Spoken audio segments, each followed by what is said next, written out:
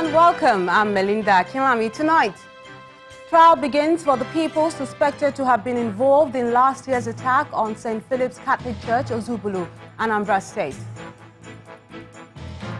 Supreme Court upholds trial of Olisa Metuh, insists the former PDP spokesman has a case to answer. Interpol commends Nigeria's anti-corruption fight, says is a model for other African countries. And twin explosions in a mosque in Libya leave several people dead. And business news tonight. And on business news tonight, Nigeria's total revenue from crude exports rises by 29% to 7.3 trillion naira in 2017 on increased crude production and higher oil prices.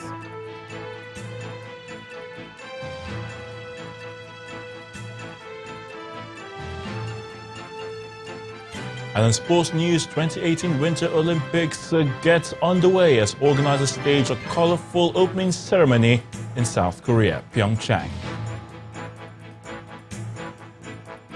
From Abuja, former chairman of the Independent National Electoral Commission, Professor Tahiru Jega, scores African countries low on democracy practice.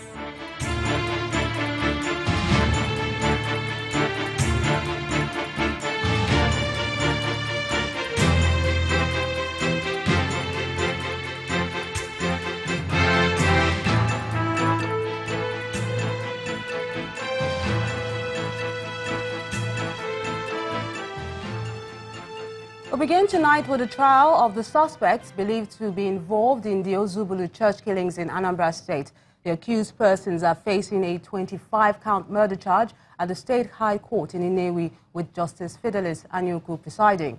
The first witness, the former President General of Ozubulu community, testified against the accused persons, reminding the court of the horrific events that shaped August 2017.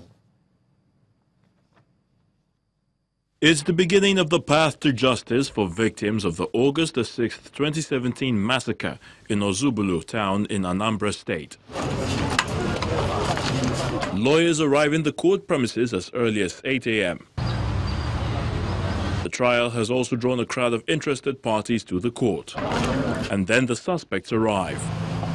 13 of them will answer to a 25-count murder charge before Justice Festus Anyuku over their involvement in the church killing. The prosecution counsel, J.J. Zoko, presents two witnesses who narrate the incidents of the Black Sunday to the court, since the trial judge had ordered the prosecution to begin cross-examination.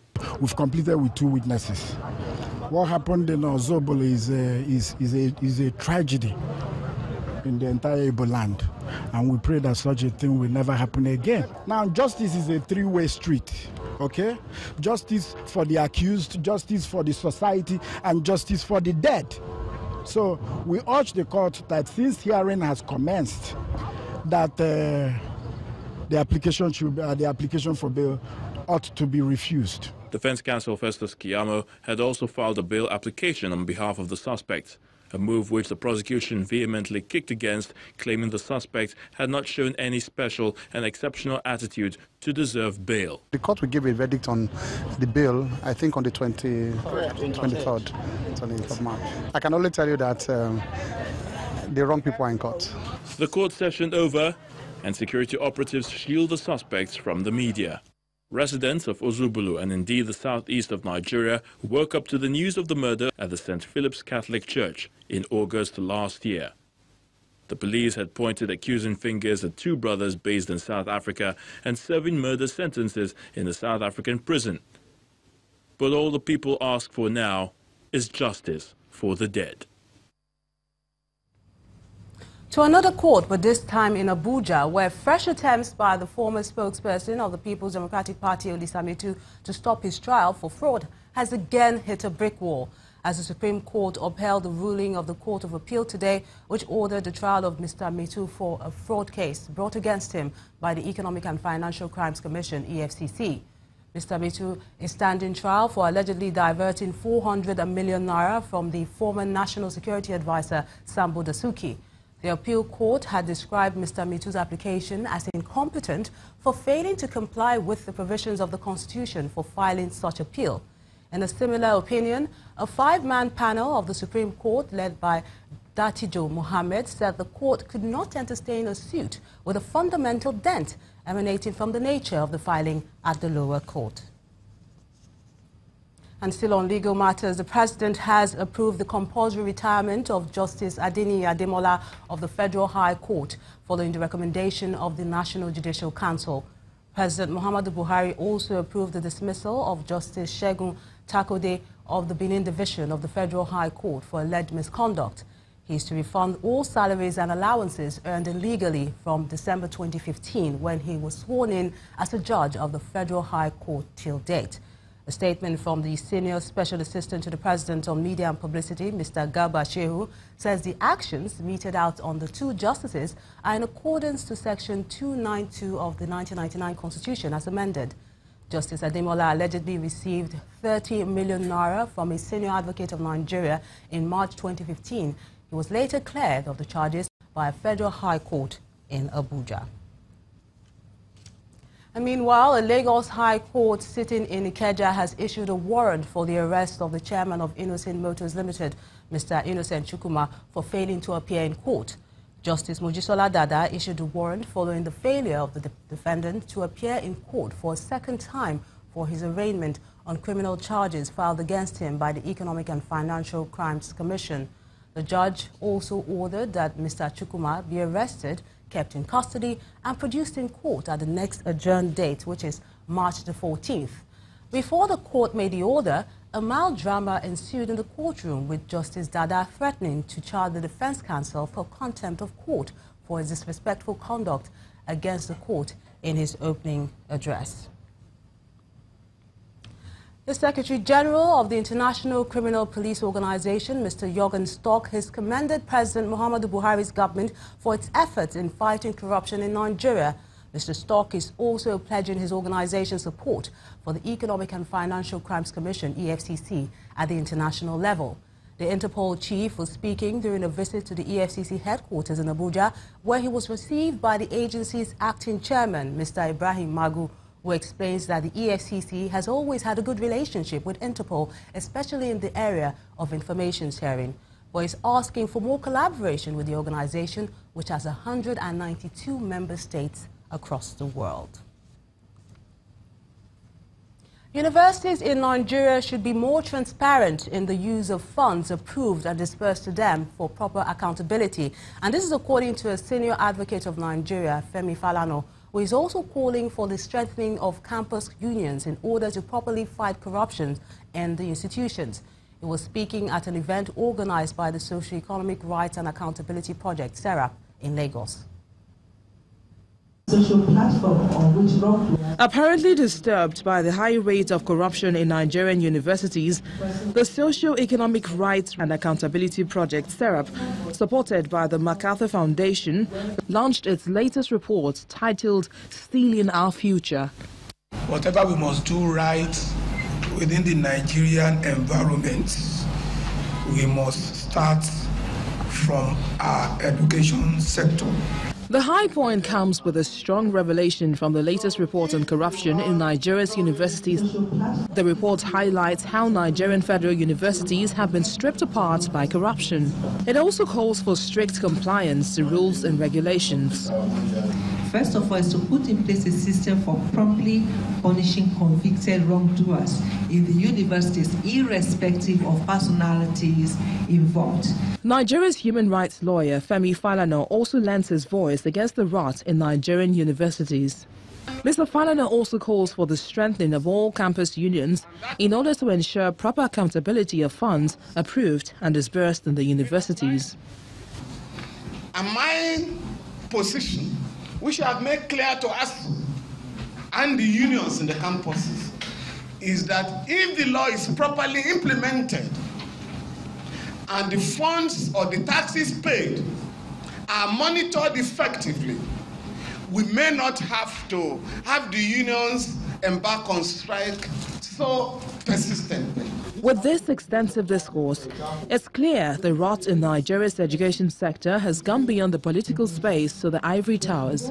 But with recommendations from this report, is there the political will to make a difference in Nigeria's education sector? This is a must-do for the Nigerian government in order to secure a bright future for the young generations.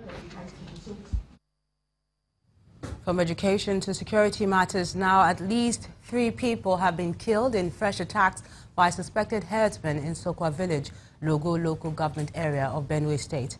The State Police Commissioner, Fatai Owoshini, confirmed the attack to Channels Television and says his officers have been deployed to the affected village and some of the survivors are responding to treatment.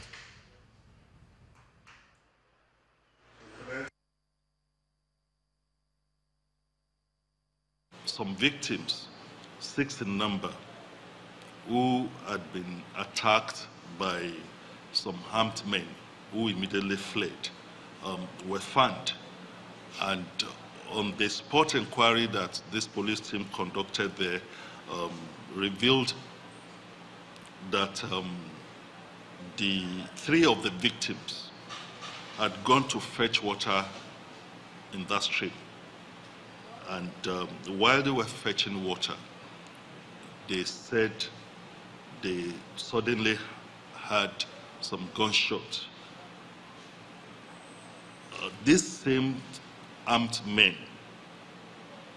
had also attacked 4 others riding on 2 motorcycles, and in the process snatched one of the motorcycles from them.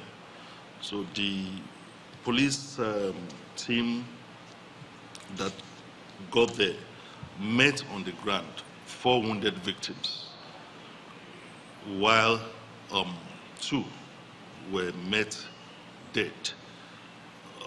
They quickly rushed these 4 victims to the hospital. 1 later died out of the 4 persons that were rushed to the hospital.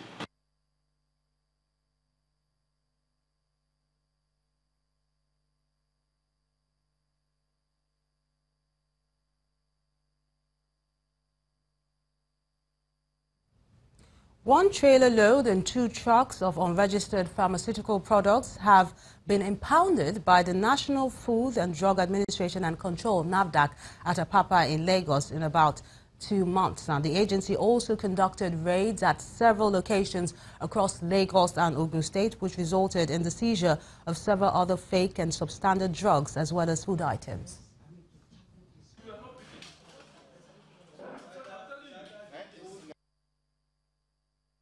We have to have a stricter law or bill to discourage, peddling, selling, importation of such drugs. Until we have stiffer penalties, I don't think we can curb this problem. If somebody can be fined 500,000 naira or go to jail for 2 years, is 500,000 naira worth a life? And we're going to launch a campaign, a grassroots campaign in March or very early April, using young pharmacists group of Pharmaceutical Society of Nigeria. There are thousands and thousands of them in every nook and corner of Nigeria. They will be going to secondary schools, talking about the ways to avoid abuse of drugs, and this will be consistent. It's not going to be one-time show. In part 2, after the break, hoodlums disrupt peaceful protests against tariff hike at the Lekki toll gate in Lagos. Join us again.